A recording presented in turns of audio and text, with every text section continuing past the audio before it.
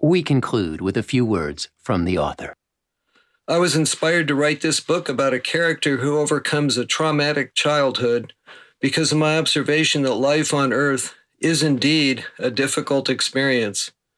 Most of us have experienced some terrible adversity that qualifies as trauma, some at an earlier age than others.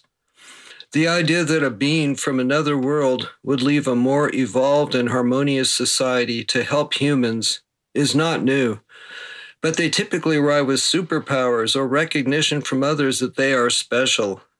What if an extraterrestrial visitor with good intentions mistakenly picked a bad environment on Earth where he had to face constant conflict and had no special powers or status? That's what this story is about.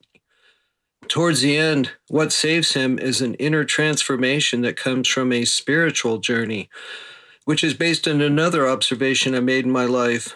I found that the inner transformation coming from a search for greater meaning can take us beyond our individual desires and absolutely transform us. I hope this story provides some help and hope for those needing to find their way and choose their path.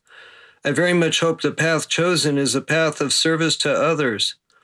My next book, a sequel I am calling Earth Birth, Reversing Polarity, will delve deeply into the other path, the negative path of service to self. Wait to see what happens to Newman in that story. With love and light, Joel Weddington, September 2020.